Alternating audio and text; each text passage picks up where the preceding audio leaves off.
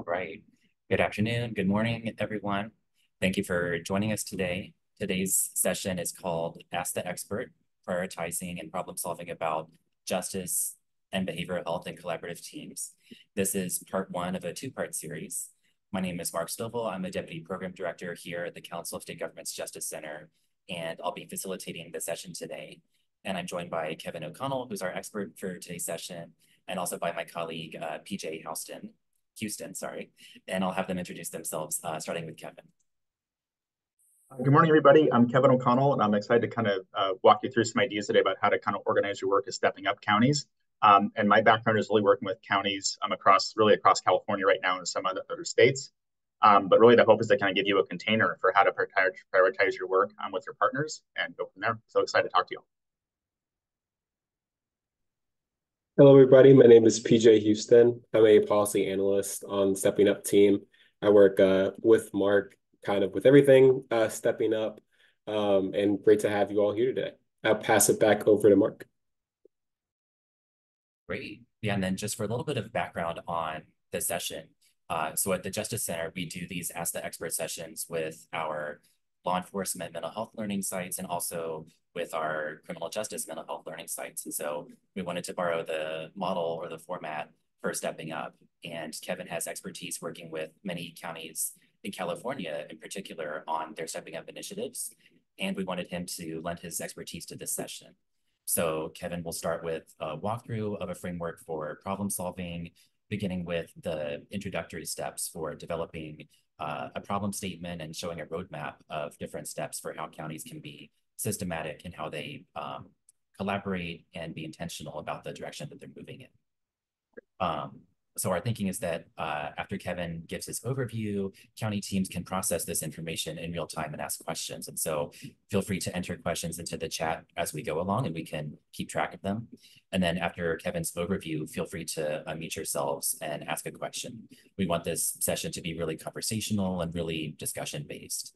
And we also recognize that all of you are experts at the county, city, or state level as you work on how to solve problems at the intersection of justice and behavioral health and how to improve outcomes for people affected by these systems. And so we want to hear from all of you as well. We're recording this session, and so we'll put a link in the chat to the webpage where you can find the recording once it's available. And also I'll make a plug for the second session of this scheduled for October 28th at 1 p.m. Eastern, I believe. And also during the session, we'll drop Kevin's flowchart and PowerPoint, and also an Excel template for identifying and formulating a problem statement. So I think that's everything. And Kevin, I'll just turn it over to you. Great. Thanks, Mark.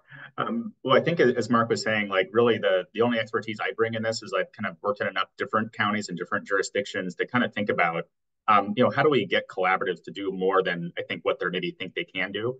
Because a lot of efforts like stepping up they're highly collaborative. Like there is no one answer, there's no one program, there's no one project.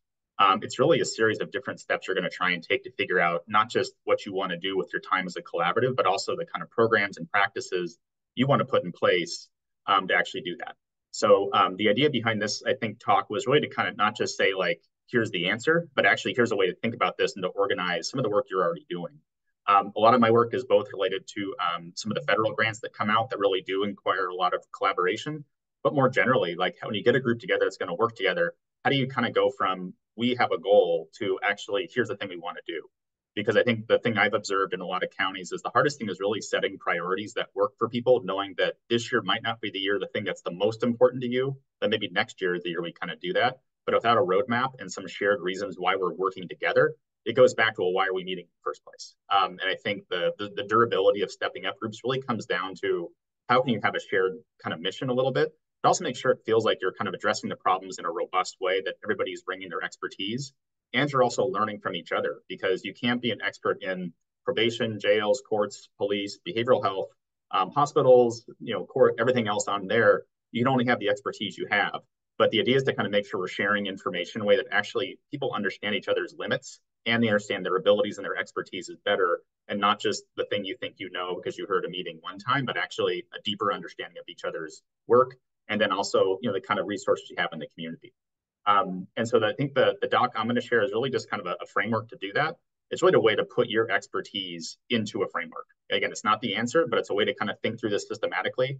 And I think the version that'll be dropped in the chat will be something you can edit, and also a kind of a way to kind of make sure you can put those together. So the purpose of the day is really to kind of give you the framework and walk through it, and then really kind of, problems or questions you have, how to go about doing that kind of in real time. So I'm going to share my screen now, and you should see kind of the title page there, and we'll go from there.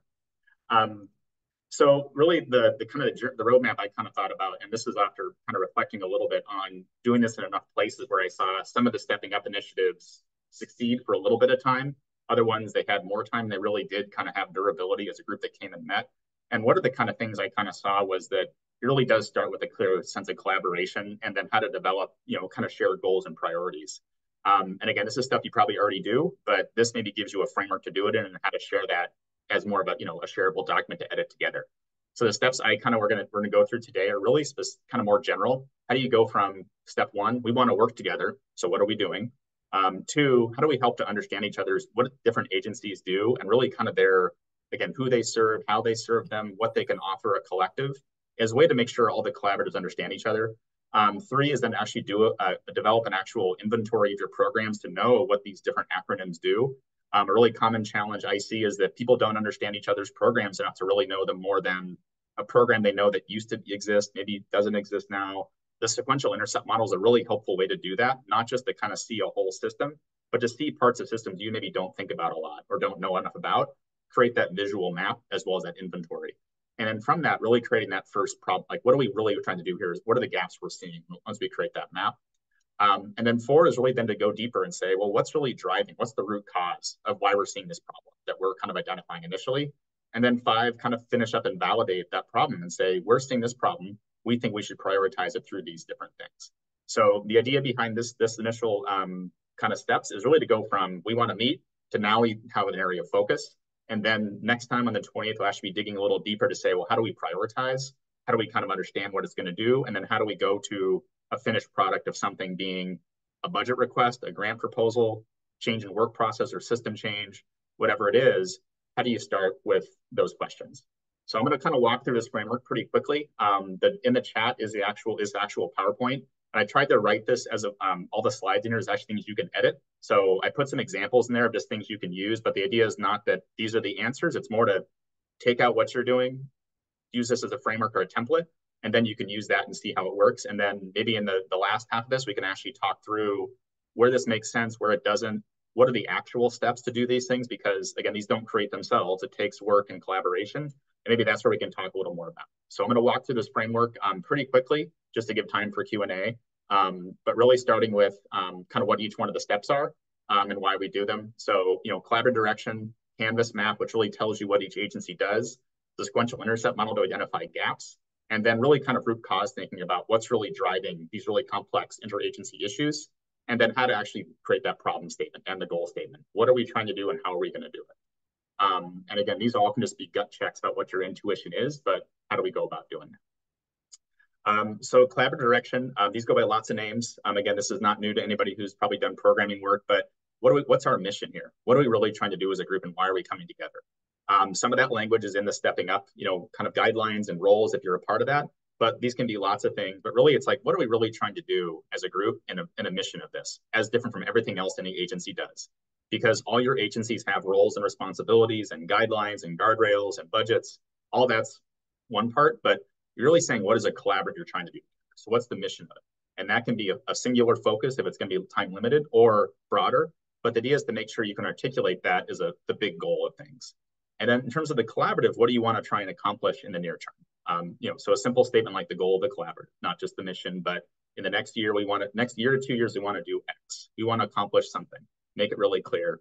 And then how do we do that? We have different goals. We want to increase deflection and diversion by some percent. We want to reduce returns to custody for a very specific population. We want to reduce lengths of stay for people under certain circumstances.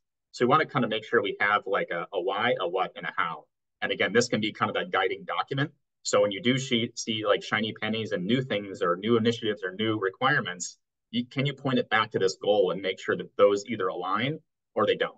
And not everything's going to fit, and that's okay. So I think the value of this, it gives you some guardrails as a group, because almost every single kind of collaborative group I see, people have a second job. They have other things they've got to do. They've got other responsibilities. And if this group isn't really tightly aligned, it becomes another thing on the list and not something that really people are being thoughtful about. So the importance of this is really to make sure you have something to guide, to look back to.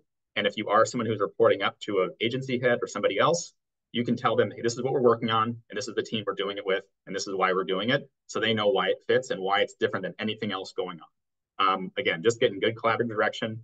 These are all editable to kind of fit your local needs, but again, really important to have the why.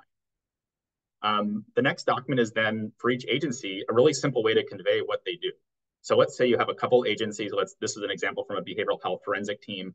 How do you convey what the work you do is without really knowing the limits of it and what you do and where you serve people? So this is kind of a template that I've used a couple of times just to make sure people understand each other's role, both in kind of what they do, their activities, the kind of resources they have, what they provide that's different than anything else, and then also what their capabilities are, and then who do they partner with more broadly.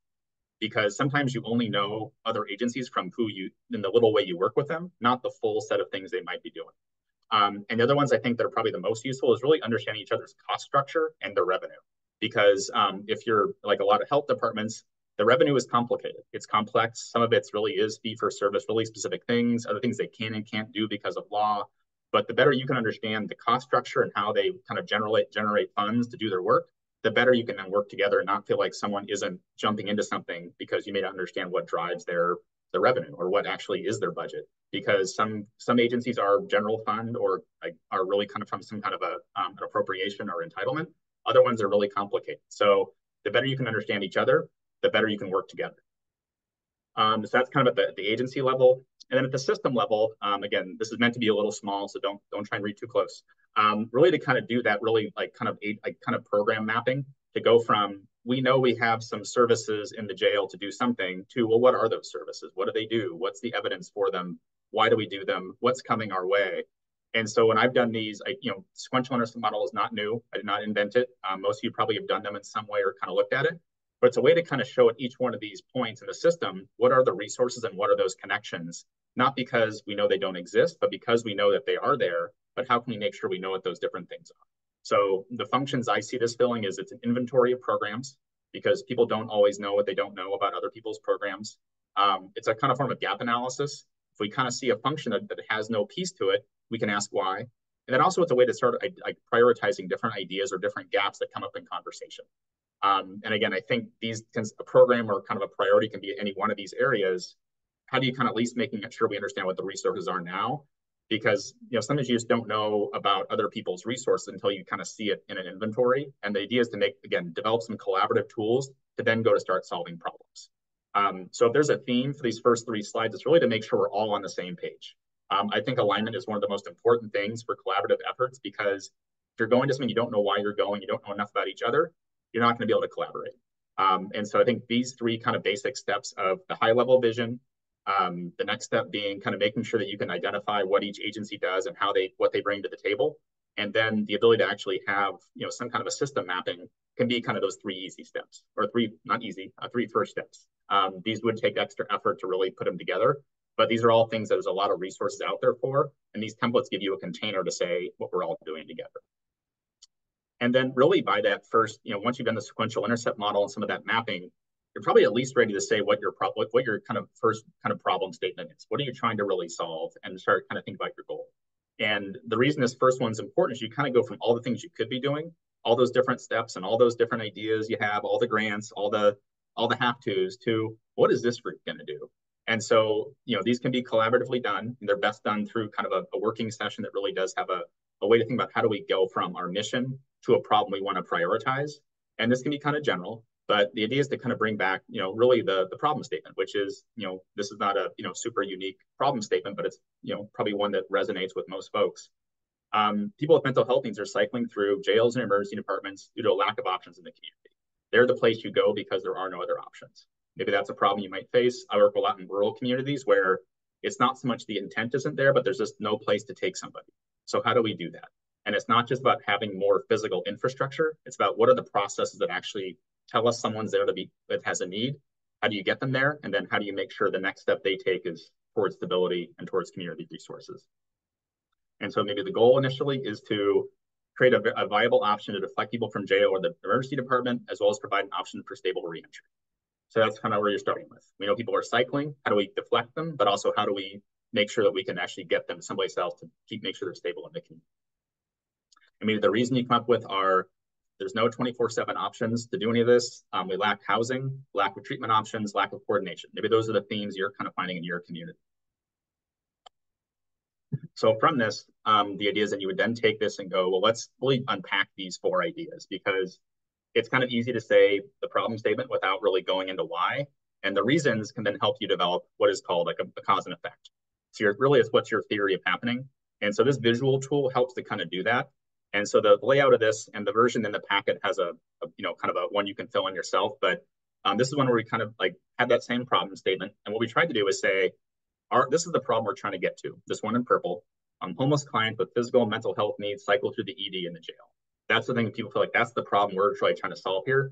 And then we took those things and said, well, what are the big themes across these top ones? So the ones in teal are kind of like more the human service or kind of major categories of things we see on the human service side. And then start brainstorming what those options are or what those ideas are of why this is happening. And so some of it comes from those 24/7 options, affordable housing in the community, coordination, client isolation, maybe lack of engagement in services, access to care, intake, and then kind of put down what we kind of thought was really driving from those themes back to that thing in purple. So what this allows you to do is kind of, because these things can be quite complicated, to kind of really document why it's complicated. So you kind of have a handle on what makes it complex and not feel like you're just, kind of sitting in the complexity, but also just document it, say what makes it complex and have that shared vision of what is kind of happening and why.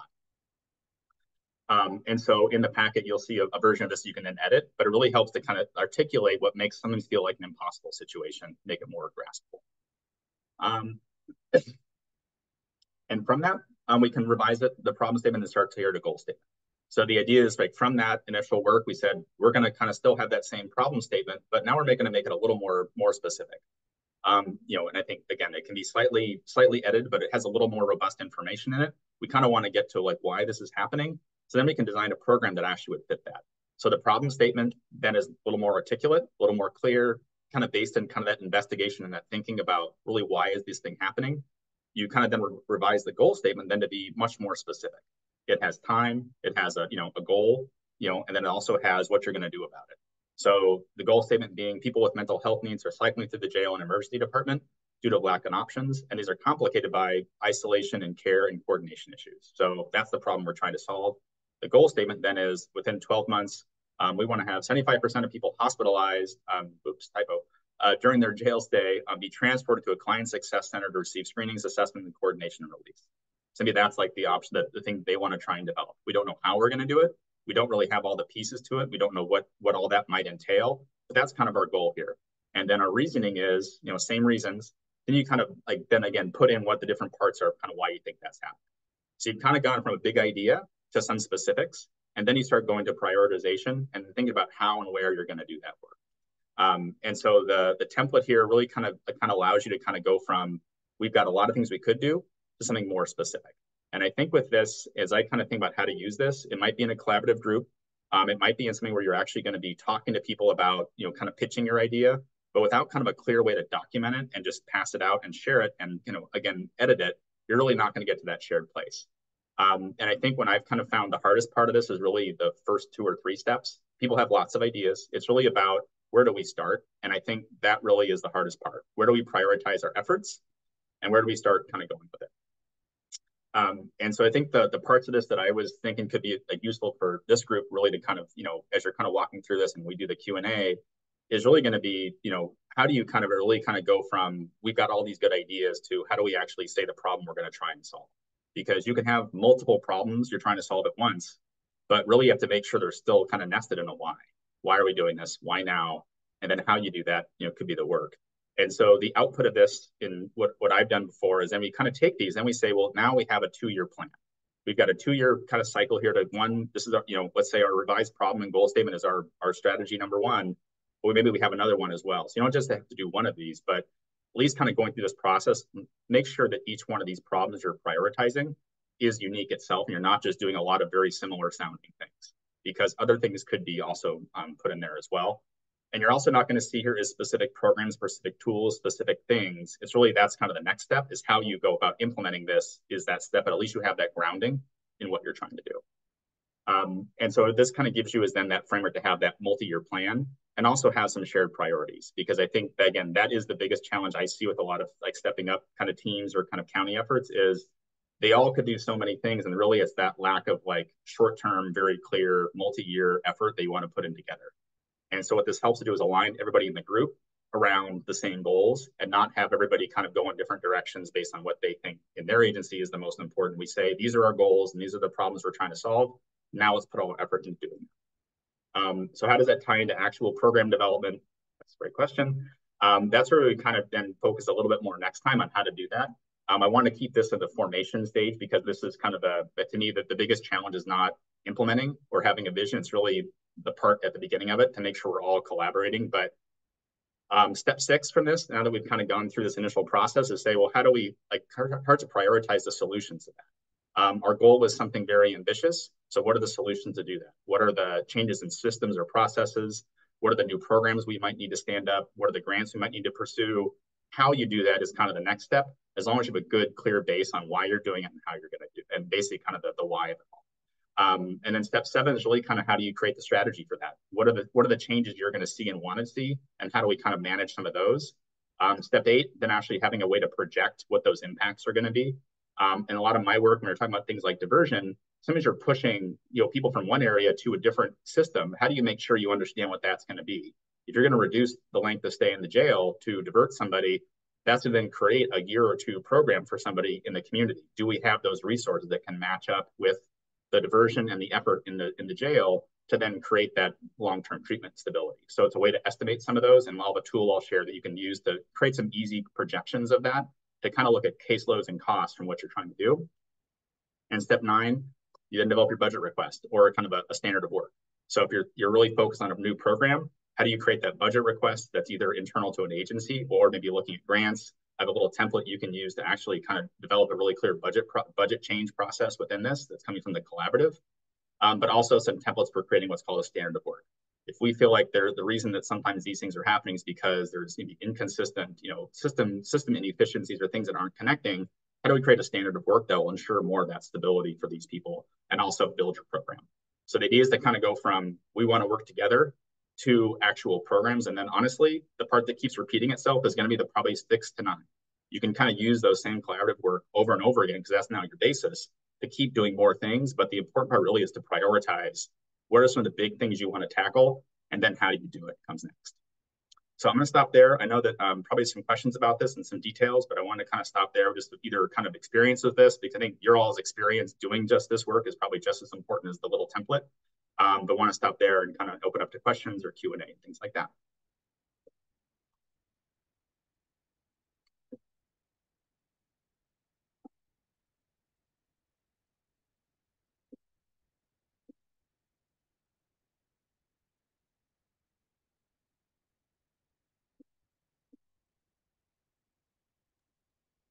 All right, looks like we have a hand raised on Zoom. Brandy, go ahead and unmute yourself. Hi, thanks so much. That was like really helpful context. And I appreciate, I'm a visual person, so I appreciate like the mapping out of it. One of the things you mentioned is something that we have tried to address here. I'm from Allegheny County, Pennsylvania. You mentioned the systems have different language. They talk differently. They don't understand each other. And one of the things we've done to try to combat that is we created a behavioral health justice collaborations work group that it's a large group, but it includes representatives from behavioral health providers that often serve people who are justice involved. Many of our justice partners, including like our specialty courts, our public defenders, our justice-related services, and other justice partners, the jail. And we all come together once every other month, and we have like a provider spotlight for a mental health and a substance use provider, which are like kind of really short presentations to help the justice system understand what programs are out there and kind of criteria at each meeting. But then we have a presentation, and sometimes it's a justice presentation and sometimes it's a behavioral health presentation, but it's kind of like system level to help us gain a shared understanding of like what is actually happening. Like we hear these words, but we don't know what that means. And so I think we've built a lot of collaboration through that group. And we regularly have people say, hey, I heard about this group. How do I join? Because folks are getting a lot out of it. We have a very consistent attendance of between 80 and 120 people. We're meeting virtually. And I think that's just, we're doing a lot of collaborative projects, but that has really helped us kind of build those and foster those relationships, even though like a lot of the people in those groups are frontline. They're not like the leadership people. It's still like the effect of it kind of escalates, and then the leadership folks are more engaging with the projects as we reach out, because there's like this kind of commonality, like we understand each other better. And so I just wanted to mention that that was a big issue here. One example was successful discharge from a treatment program is very different to a probation officer or a judge versus a treatment provider. So we spent like a whole session talking about the differences and how we actually had a sub work group that did communication protocol between probation officers and providers to help providers understand how to communicate with the probation officers in a way that would be less harmful to their individuals who maybe aren't completing a full program, but they did what the court wanted them to do. So that's just an example. Yeah. Well, what I like about that, I think that's where like the challenge of these groups, because you could change that initial charter. So this is actually about education and better understanding each other, and that's the purpose. We're not trying to. I think sometimes like and I would say COVID taught me a lot about like heavy, complex, like mission. We got to do all these things right now. People peace out. Like they can't get there. They're too busy. Like, Zoom is not great for a lot of things, and it's really not great for hammering out collaborative plans either. But having to say our mission is really just make sure this is like we bring a program, someone talks about it, and it's kind of more organic and really kind of it's a lunch and learn, but it's a learning collaborative about your own system. And then really that's really the goal of this group, make sure we all understand programs and practices and how to access them, and make sure we're dispelling myths. And there's somebody who's really making sure we're understanding each other better. I think that can be just as valuable as a collaborative as we have these very stern goals that we're going to reach, because that's a different meeting. So I think that can be a really good starting off point of like, what do we want to know about our team, and then have that book that says like, here's our briefing book of all the acronyms that probation uses, or here's all the acronyms that they use, and now you have that as a resource, so next time you know more than you did a week ago. I think that's a great idea for like a collaborative group. Yeah. Thank you, Brandy.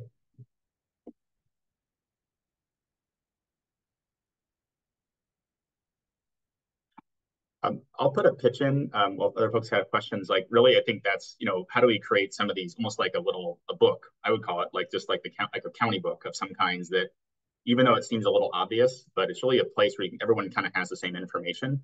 And be it things around like the system mapping, I think can be helpful. And this is kind of where like having a sequential intercept model be like a resource so people can go kind of access it. And the versions I've done, they actually have like a pretty robust inventory behind it of like, what is that program? What is an arraignment? What is this discharge program? Who runs it? What's the budget? So it really helps people to think collaboratively if they know a little more detail about what people do. And I think Brandy's point too, it's like, how do you kind of make sure there's a good sense of what we're all doing together and people are all as informed as possible. But again, it comes back to that mission. If your mission is to understand each other better and just use your resources, but no new programs, that's really good. You make sure you're really clear about that versus like, we want to hit these very, challenging goals sometimes. So collaboratives can have a couple different missions.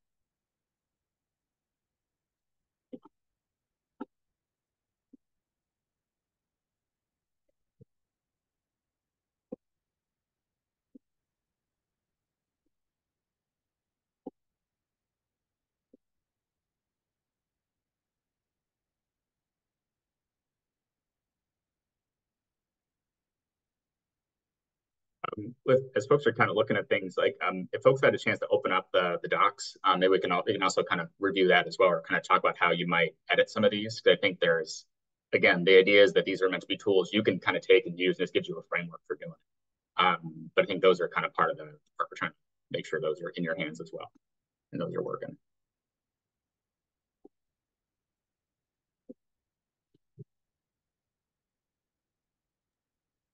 And I can jump in with a back pocket question, both for Kevin and for all the county and local teams that are on the session. So what are some of the key ingredients for successful collaboration? I know it sounds basic perhaps, but if like when collaboration works well, like what are some of the key things that you can put your finger on and say, yes, because of this, that collaborative really worked well to help us solve that problem, help us get that program up and running? What are some of the key ingredients for success?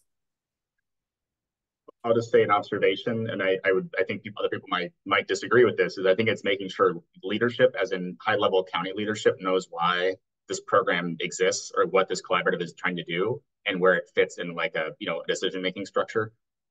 Because I think that sometimes some groups, if they're driven by grants, they sometimes get lost. But if they're really kind of an existing framework to get people collaborating, those I think really have to make sure they're embedded in like a clear county structure.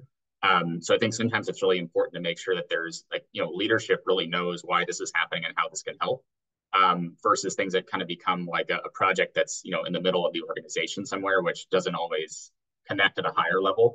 And I think maybe back to like the type of work, like an educational forum and collaboration can happen anywhere. But it was really meant to drive programs or budget choices or, resource allocation.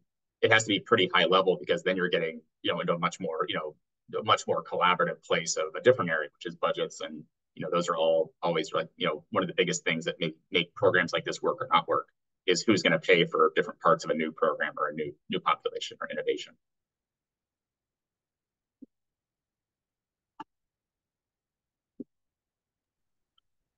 Thanks, Kevin. And from the counties, any brave volunteers to share from your perspective about what are some of the key ingredients and key components of what makes a successful collaboration?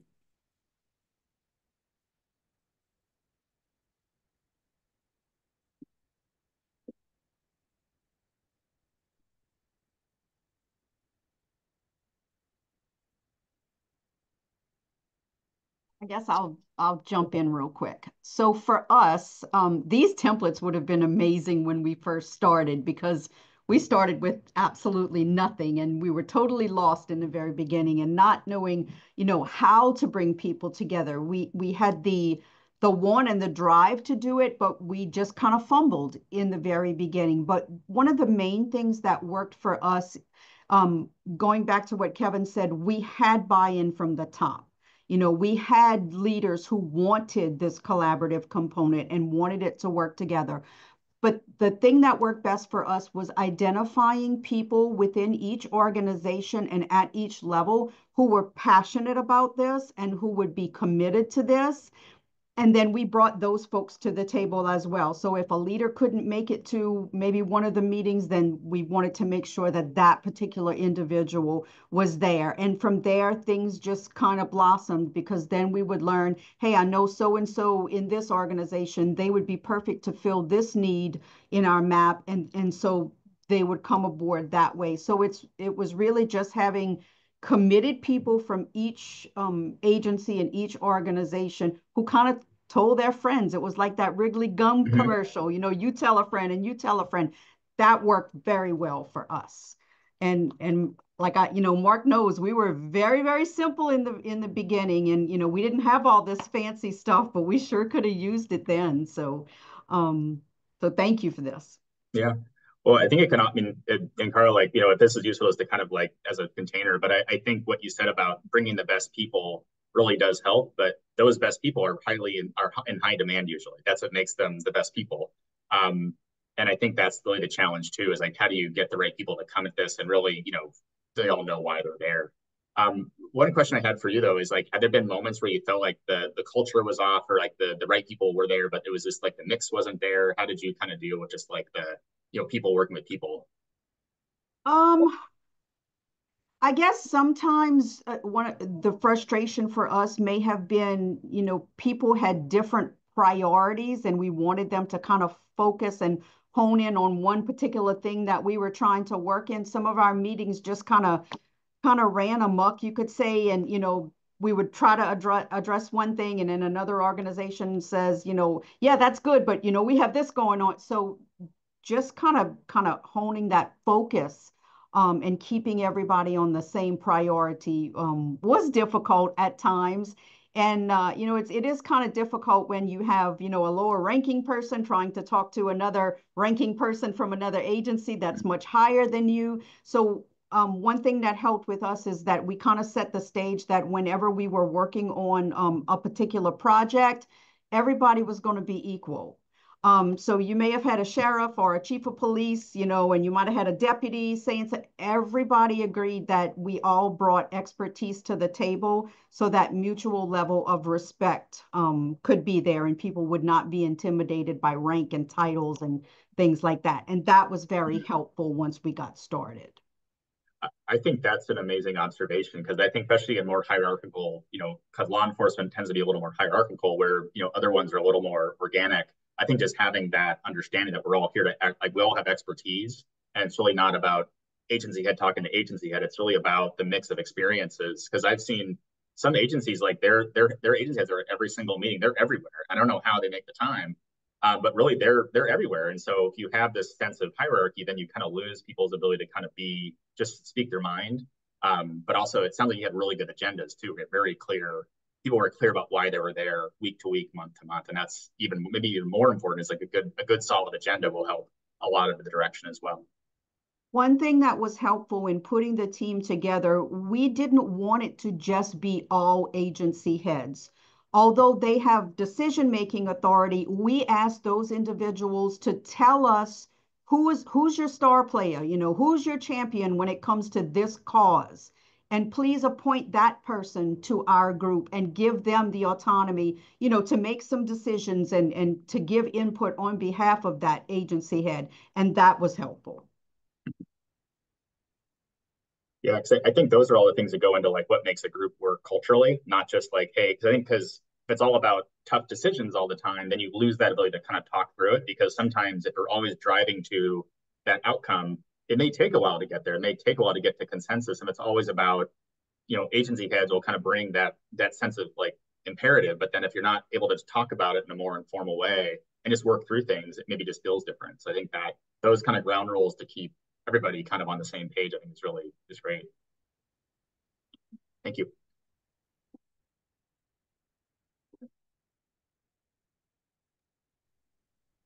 And Kevin, we got a question in the chat too. I could read it out loud if that's helpful. Yep. Can you talk about some of the different sources of information that you use in a root cause analysis? Do you have any go-to resources? Yeah. I think I think initially when Mark and I were talking about this presentation, because my background is kind of bringing a lot of different data sources to kind of figure out what we know and don't know about each other. And I think we kind of agreed that data can be kind of a snooze a little bit. Sometimes we're kind of saying, bring a lot of data. It's like, well, bring what data? And so I think with the root cause analysis, really probably the backup to this would say, what do we know about this problem and why is it happening? Even just doing a case file review. So I think one of the resources I usually use is like, if we can identify a simple question and look at a couple, even like 5 or 10 case files, just say, why is this happening? So let's say an example would have been like, people aren't showing up for their probation office visits. Why is that happening? Look at a couple of case files and just take a look. Is it about transportation? Is it about, access? Is it about, misunderstandings about something? How to kind of just do a little bit of a review first. And then you start going to the brainstorming part of like, well, why is it really happening? And so what I think the root cause analysis kind of thinking allows you to do is go from, geez, this is so complicated, why someone's not doing it, to just making sure and grouping it a little bit. And so the resources I usually think of are, one, going to be case file reviews, doing some interviews, just of like people that are doing the work themselves if you're not one doing the work. And really kind of more of a problem. I would just say like making sure you understand, is it something that you have a handle on, or is it really going to be more complex than just doing one or two things?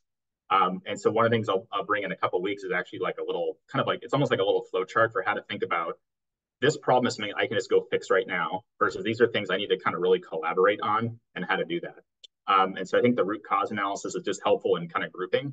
but a lot of that will come from either interviews, case file reviews, or if you have access to multi-system data, to really think about, like, is it really true that everybody who, is it really true that the homelessness issue around people in jail is really X%, or is it something different than that, or is there something else driving it? So can you start probably with a little bit of data analysis and interviews to then drive that root cause? I usually do the root cause analysis as a collaborative effort to have people think about, if we know what the big themes are, let's go one step beyond that. And the effort isn't to be so like in the weeds of it, you kind of never get out, but to say, we know it's happening because of this generally, but what is it about that that's not happening? And really to ask why questions.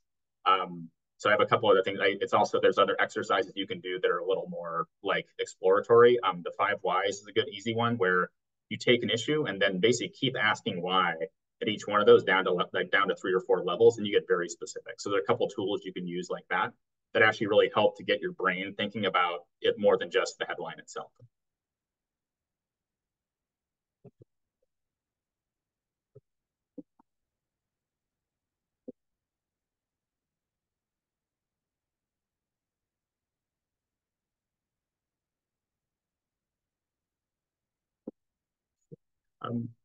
I'll just maybe share the problem statement, because I think like a lot of tools that there's this process, but I think the problem statement generally is the part that spreadsheet that it kind of just walks you through how to create a problem statement. I would say that's probably the tool in my toolkit that I use the most, is like how to articulate a problem effectively, because if it's too general, it's hard to do. If it's not general enough, it feels too basic. And so I think the idea is to kind of use that. It's really a way to kind of go through that process. And I'll do a quick overview of that if there's no other questions right now, because I think that might help with like how to take your own thinking and kind of plug it into that kind of template. I'll do that real quick, and then we'll go back to maybe some more questions. And so some of this is kind of obvious, but really it's kind of a step through process that kind of show your work. But really, like, what's the problem? Like, it's like back to like 5 or 6 words. It doesn't have to be super complicated. The who, the where is it happening? When is it happening? Are the key performance indicators we care about that we're seeing this effect? And so usually it comes back to bookings into jail, service connections made, recidivism, some basic themes like that, and say, where are we actually seeing this problem? And then that can then help with driving that root cause analysis as well, to think, what are the kind of things we're seeing? And then lastly, can the problem be measured? Because the reason that's important is if it's really something that we can't actually see happening anywhere, that's really challenging. And I wouldn't say the problem is like the lack of data. Usually it's more of like things that are in someone's head or something that they feel like they're really hard to quantify. And so if your problem is that people don't care about X, it's like, well, how do you know that? Is it something that you kind of think, or is it actually something you can actually go and measure through some tool? And the reason that's important is that then it's hard to solve a problem if you really can't kind of see it, measure it, and at least assess it. And I think when I say measure, it doesn't have to be with quantitative information. It can be surveys, other things. But if you're trying to measure something that doesn't actually exist anywhere, that becomes a challenge of actually knowing if you're solving it. And so the idea is with this kind of a template, you kind of go through with this initial step of kind of what is the problem you're trying to solve through some different steps. Then you write your problem statement from that, because your problem statement ideally has all these components in it to then write it in a very clear, robust way. And then a little bit of a gut check. And these are just thinking, I don't do this when I'm doing it, but this is more for just kind of a purpose of going through these, see if it's useful for you all. But is it specific? Does it actually align to any key performance indicators of your group? And then also, does it identify a current issue or a current goal? And so hopefully this problem statement then links back up to the reason you're not meeting in the first place. So the reason this is important is that if your initial reason for collaborating was to do something in particular, and this problem statement actually doesn't affect that, then you're really not aligning the efforts at all. And so back to like your agency head, if your agency head reads your collaboration reason, then your problem statement has nothing to do with that. They would say, well, why is it happening? That's not really why we're doing this, though. So this is also a tool to make sure that your problem statement's aligning with kind of what your goals are. Your group. And that's kind of the front page of it. And this key point sheet just is like a way to summarize it. So that's just really the instruction manual for how to do it. This is not a science. This is definitely kind of in the world of like how to think about things in a structured way and then kind of show your work. So I think the benefit of this would be showing your work and then kind of making sure that you've kind of seen all the things you need to do. I think that's in the chat as well. Thank you, Kevin. It looks like we do have another question in the chat. I can just read it really quickly. So John wanted to know, how do you go about getting stakeholders invested in an issue that maybe they don't see themselves as being the cause of? And John, you have an example in here. I don't want to misrepresent it. So if you did want to explain that a little bit as well, feel free to unmute yourself.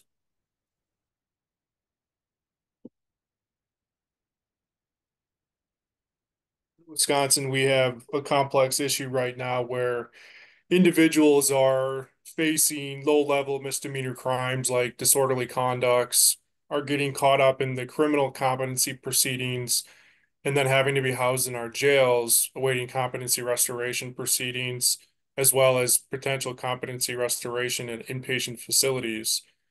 They spend, on average, more than 100 days at jail before they get to inpatient facilities. And outside stakeholders aren't necessarily buying in. They see it as, well, the state should just have more facilities, which is obviously a fiscal restraint. So my question is more centered around, how do you get stakeholders to buy into these types of groups? Mm-hmm. I think it's a state and county one. I find those to be the most challenging because I think again, every state's different, and I think not knowing Wisconsin, it really would depend on like one, is the state similarly motivated as the county is, and if the county is, like, how can they explain why it's happening to people? So I think with the competency issue, especially, is it really like in the interest of the community that this person stays 100 days for a misdemeanor where else they would have probably been out in a few days? And I'm guessing. But part of that is an equity issue that this person probably wouldn't have been in for that similar type of crime for this many days without the issue of their mental health. And so it's not just about where you go next in the capacity. It's also saying, like, is this really fair to this person? And do we agree that this isn't the best approach? So I think the not my issue is usually more, how do we explain it from two different sides?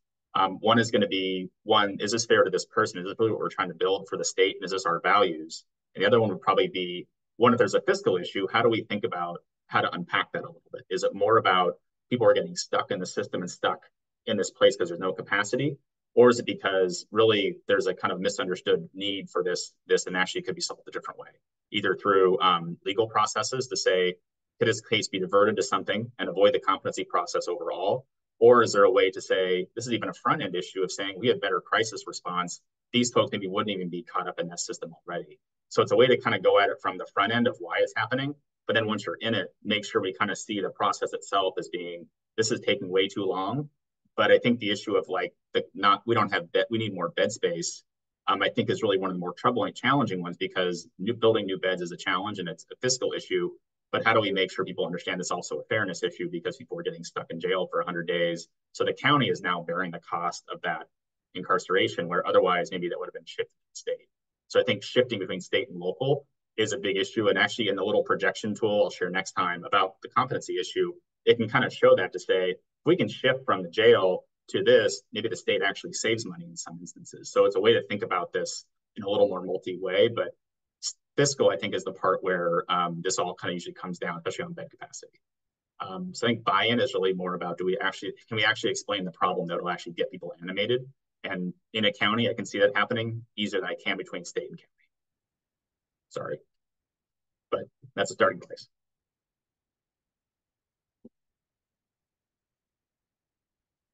And Lori, I see your other question there. Some problem where there's a lawsuit filed by disability rights organizations against our DHCS or health services. I think that's the same thing. It's like looking at it from, and this is where the root cause analysis actually can be helpful. Is it, why are these competency hearings happening? Because once you're in them, it sets off a series of events and legal protocols and health protocols that really, how did we get there? So I think usually, I guess the way that I thought about it is, how do we both like reduce the number of people being found incompetent, but also then in that situation, deal with it in the most expedient way and really understand why someone's there each moment and who really controls each part of that. Because if we can reduce the number of people found incompetent, we change that conversation. But also that's not as simple as that. So making sure we can find what motivates people to actually understand it is also part of that collaborative effort.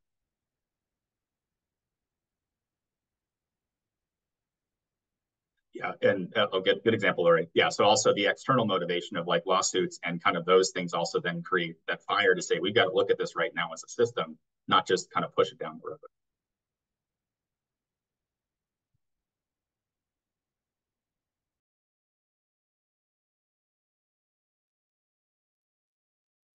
Well, one thing just because we did bring up the competency piece, and that's kind of next time, we'll kind of use that as an example for this. And in my work with kind of the competency, kind of incompetency, both on the misdemeanor and felony side, two things end up happening. One, you end up going to a state institution for a long time to be restored to competency, or you're kind of awaiting that in a local facility. How do we kind of think about that from the point of view of how people are getting into the system in the first place, why they're being held, and then what are the different choices a county can make that a county controls versus what the state controls. And some of those will just be lining out who can do what and when, and then but why it's important. I think that usually has to come from probably something like a lawsuit or something very intense that now people have to deal with as a system, because the state and local entities are not so disconnected. So how do we make sure people see it as one system when we're not always set up that way to do that?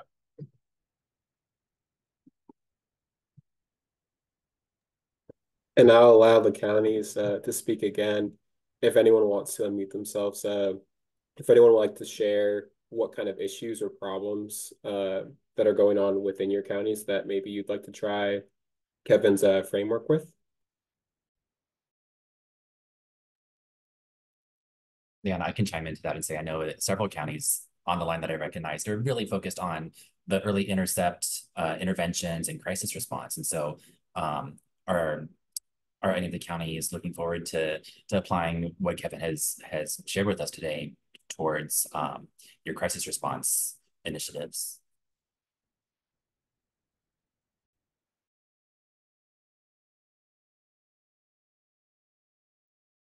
Thanks, Mark. I can chime in. I think you were maybe referring to Waukesha.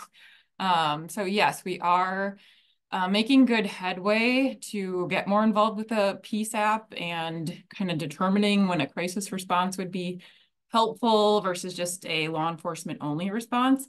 I think to John's point and just kind of overall what we see as a problem though is the statutory criteria for mental health treatment in the state, if we're going to say is about this high, and then the threshold for a disorderly conduct, a resisting, obstructing, loitering charge is about down here.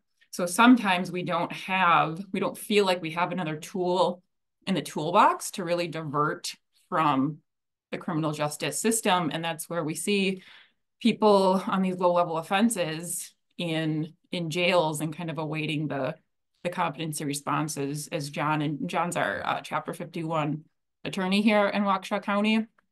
So really kind of just speaking to that problem is how big it's getting. And at least that's what's going on here. So we're trying to identify those situations sooner and of course always offer voluntary services at the time of that contact. But it is the person's choice to self-determine if they want to elect to mental health treatment, and then we're just kind of left with just trying to meet the standards of the law, which we know in Wisconsin as well is getting really more challenging to be in that space of involuntary treatment for the person's well-being while meeting standards of the dangerousness or the legal standards to keep a person in treatment.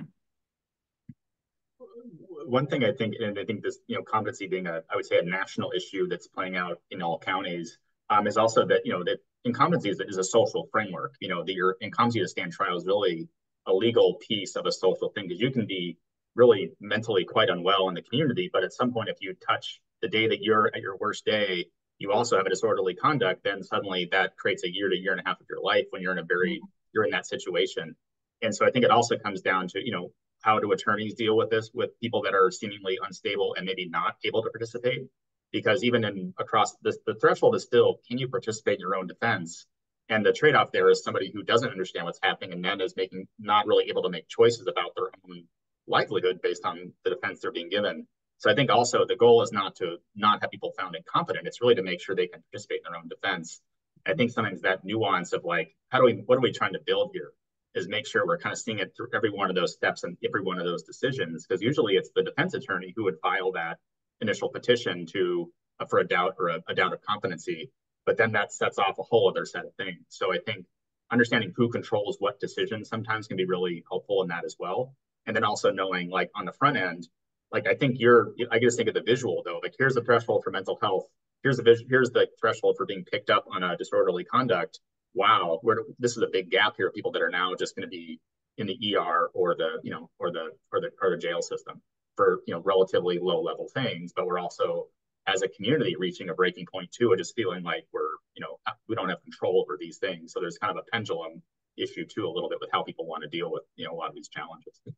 Right. Yeah, and I know the idea of mental health treatment court has been brought up in our county. And I don't know all the different parts, and maybe that's where I could use one of these tools to really understand where that is. But I know that there's not a lot of political will to pursue that. So that's maybe where it could kind of look at some of these tools and really figure out where that's coming from. Yeah, on the next call, we'll kind of dig into the competency part. Maybe that's where we can kind of say like, well, how do you build a continuum for the right level of, there's a public safety risk to all these options. Even restoration doesn't end the story. Now the person just continues their case. So in some ways, it's also thinking about where this incompetency piece fits among and how the person got there in the community to then where they go after they're restored, to competency. That may not last very long without really, robust, mental health services in the community. So there's still like the same issues still come out of what do you do with people after they come out of jail, given that they're not maybe still not on medication or still not really engaging in services. But thank you for that. Mm-hmm. Thank you. I'm reading one of the other chats here. Who has jurisdiction of both the state and are looking at how we can work collectively to utilize our office to address some of these complex issues where adults or juveniles are languishing. And I'll kind of, maybe Margaret, if you could say a little more about from what you wrote there, but I think also having people that their job is to be an expediter, to find people that are, languishing or staying longer. On the data side, that's where kind of using time standards can be helpful. If you see somebody whose case is now at day X or day Y, how can we start to kind of activate the team a little bit? Because in my experience with both on the attorney side is like once somebody who, was basically doubted their competency and now they're kind of off the docket a little bit, you stop thinking about their case until they come back. Versus having somebody in the community who's really kind of focused on this person to say, when they come back, we need to start this process again. And I think a little bit happens is that if they're not, who's really keeping track of who's languishing would be maybe a way to think about that in some of these systems. And that could be like an ombudsman, which actually has that role as well. So Margaret, I think that's a good collaboration effort.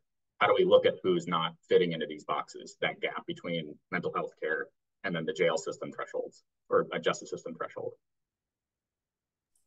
And I think one of the things that happens so often is that when there's multiple jurisdictional pieces overlapping, it ends up being kind of this not us. And so I think we see that a lot of people are doing everything they possibly can. And there's a lot of people that are looking at the issue, but there's these significant gaps because people don't have that jurisdictional overlap. And so we're trying to figure out how do we convene these collaborative groups to really address those system gap pieces. And so this is I wasn't sure if this would be a conversation that was be a good fit or not. And I'm just really appreciative. I think this has been so helpful. Looking forward to the next one. This has been fantastic.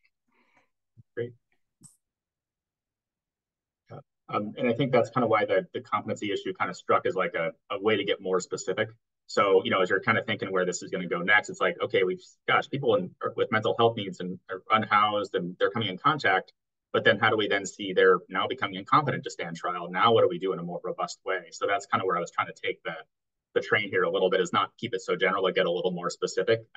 But yeah, hopefully, and that'll maybe bring out some more conversation too. So I'm glad this feels like a useful track to use to your time.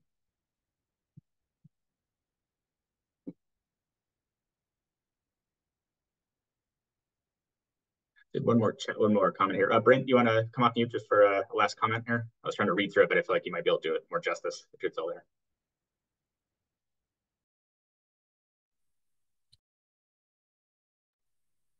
Can you hear me? Yes, I can. Okay. Yeah, it seems like we are getting a lot of people in our facility that have mental health issues on legitimate crimes. When they're out on the street, they commit crimes that they need to be placed in the jail. But when we get here, they've got a first appearance, which can take X number of days. And then for their next hearing, the attorney brings up that they think they have mental health issues, so they need a competency hearing. And to get them to that hearing is going to be maybe a couple months later on down the road. They go for a competency hearing and decide, well, we need to send them to a mental health facility so they can get back on their medications and they can comprehend what's going on. That can last anywhere from a week to a month to 2 months. They bring them back to our facility, book them back in, and then the court hearing is 4 months down the road. And in between that time, they commit another crime in the facility and say like another inmate, where that person wants to press charges, so we have to press charges. And then they stop taking their medication. They go for that hearing, and we get sent back for another competency hearing. And it's just a vicious cycle that's going back and forth. And it just seems like our facility is getting more and more of those people that we don't think they need to be here per se, but because of what they're doing out on the street, yeah, they do need to be here. But we don't want them in here because they take up so much time with our staff, 2 deputy rules or whatever. It just takes up a lot of time when we're dealing with them. And I just wondered, does anybody else have that problem?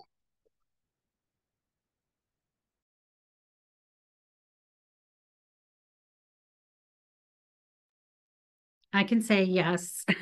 We have we looked at our folks that are being committed to our state hospital, and 20% of them have been committed within the past year or two.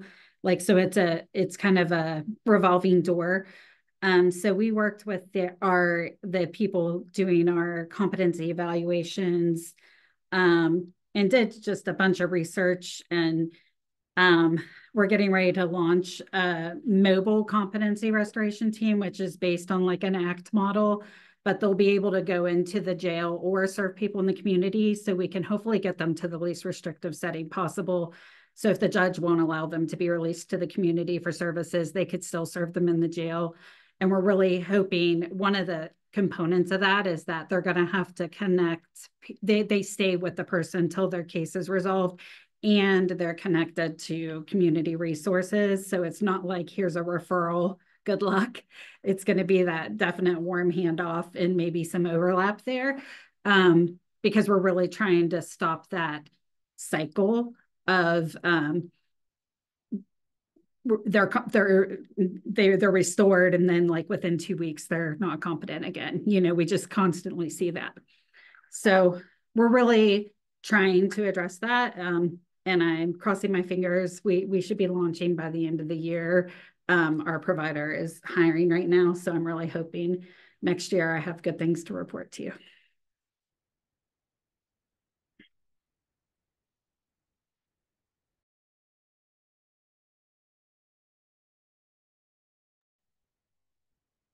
Great. Well, I know we're a little past time, and it looks like Kevin's frozen. So I don't know if he looks thoughtful though. So I don't know if his computer's stuck or if it might be on my end. But definitely wanted to thank everyone for the conversation today. I know that competency came up several times, and so we're actually having our second session focused on competency restoration. So applying these tools and framework and walking you through the steps for problem solving when it comes to competency to stand trial. And so we'll put a link to the chat, or a link in the chat to the next session on October 28th at 1 p.m. Eastern. And then we'll send out by email this link as well, and the tools that Kevin shared during the session today. But yeah, I feel like we're just getting started and warmed up. But looking forward to the next session, and feel free to reach out by email if you have any additional follow-up questions as well. Thanks so much, everyone. Enjoy your afternoon. Thank you, everybody. All right, take care. Bye.